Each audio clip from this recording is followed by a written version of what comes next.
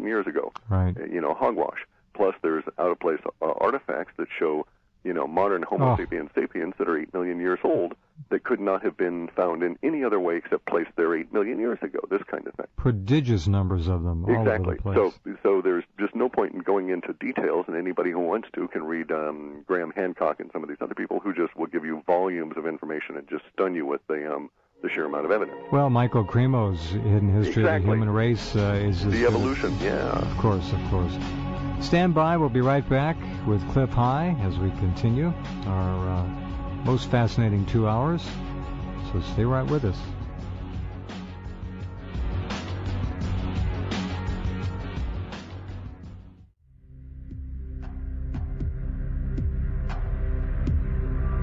And we continue our conversation with Mr. High of HalfPastHuman.com. If you reload Rense.com and look in the guests section, under Cliff's name, you'll see special material and images for tonight's conversation. You're welcome to wade in. We're going to be working through that as we continue. And just for fun, I entered 2012, just 4 little digits, in the Google search engine. 392 million returns. And growing every minute. A curious meme, yeah. Yeah, for sure. All right, it's go ahead. Unlike any other Millennial Madness episodes in the past, going back as far as 999 crossing into 1,000, we had some strange things there, but it all faded by this time, so it's quite odd. Mm-hmm. Probably it makes sense to just step through the idea of the theory, the sunspot cycle, and then say why it's important in a separate little bit. Okay. Okay, so basically here's the idea. The sun rotates at multiple different speeds. As far as we're concerned, the ones we care about are the polar speeds versus the equatorial speed. And there is a difference because while the sun has 99% of the mass in the solar system and is the giant big guy, it only has 1% of the angular momentum, which is to say the centrifugal force, the whirling around effect. And the planets, while they only have 1% of the mass, have 99% of the angular momentum. Mm-hmm. Since they whirl around at the equatorial plane of the sun, they have a tendency to yank the sun's equator around faster than its polar spin.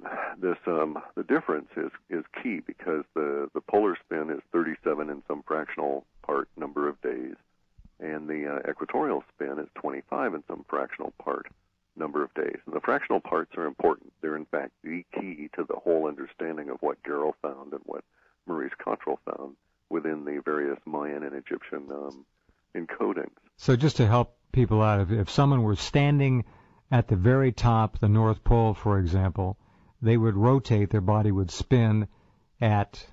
Once every 37 days, they would do a complete loop. And if they were standing at the equator? They'd whip around once every 25 in some fractional part. Okay, days. Just wanted to get that mental image. All right. Yeah, so they're whipping around a little faster than at the equator. And you can think of it this way: if you put a 2 or 3 pound weight, even a 1 pound weight, on an end of a string that's somewhat long, and you started spinning, and you let that string out, the more the string you let out, the faster the string will appear to be accelerating around in the arc ahead of you. So it'll actually seem to tug on you. Mm-hmm. And it's the same kind of effect that's going on here. And basically what happens is that over a course of this whole process, by the way, accounts for sunspots, why we don't have sunspots sometimes, why there's an 11-year cycle involved in the sunspot activity. It accounts for the periodic sun flips of its poles, as well as the shock that comes out later and hits the rest of the planets. And it's all internal to the solar system. And it may be that every solar system works this way, and Gerlin may have indeed stumbled on a basic rule of how solar systems work, and they may have to work this way. I stumbled on Gerl's work because I was starting to write a book about taking the transition from a Class 0 or Type 0 society to a Type 1. And I had a fundamental question as to why we had not achieved that yet.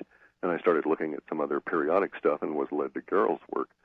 In any event, though, the idea is that as the sun spins around faster at the equator, it will spin around and lap. The equator will lap the pole every 87 days, and some fractional part thereof. And as it goes around and laps the pole, it pulls on the magnetic windings, if you will, of the sun itself, bearing in mind that the sun is a giant electromagnetic thingy sitting up there, arcing off so much that it gives us light and heat, X-rays, and all other kinds of energy. And when it's getting its magnetic limbs tugged, that's when it actually ends up causing the sunspots.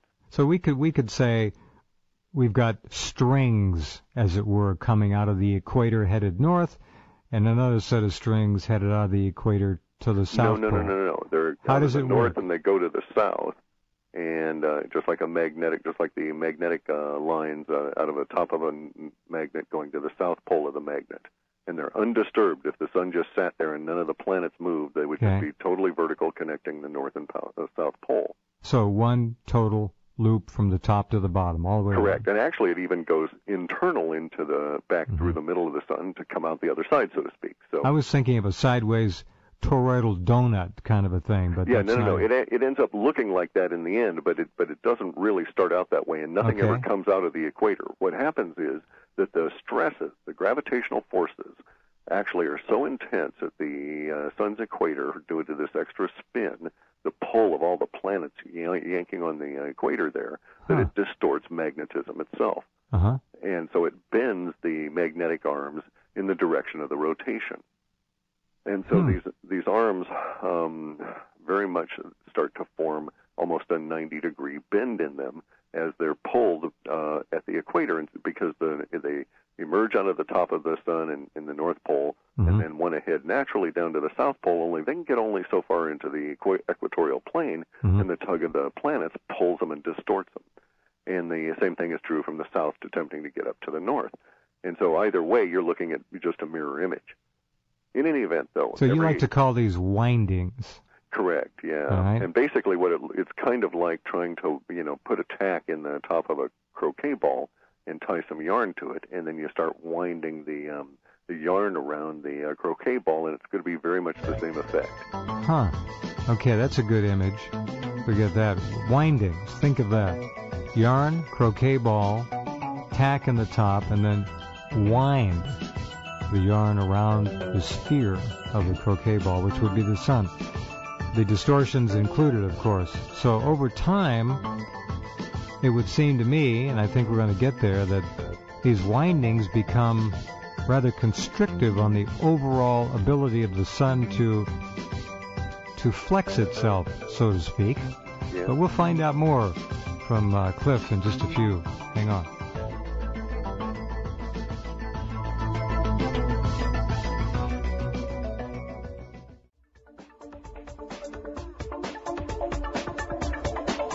All right, if you can, take the link in guests and go to halfpasthuman.com and look at the special material for tonight. You can see drawn very nice graphics of exactly what Cliff is explaining, how the magnetic fields come out of the top and go to the bottom and vice versa, and how as this big machine, this big generator spins, especially at the equator, how it distorts these magnetic waves of flux, and they're called windings in the Cliff High vernacular, and it works very well. Okay, go ahead, Cliff. Well, basically, you're correct with our little croquet ball kind of image. Ultimately, you get too many windings and too little space. And even though they're magnetic and not actually physical filaments, the distortion levels build and do not dissipate simply because the planets continue to go around. Now, the beauty of all of this is that the Mayans knew this precisely. This is why the long count was done in days. That's why days matter.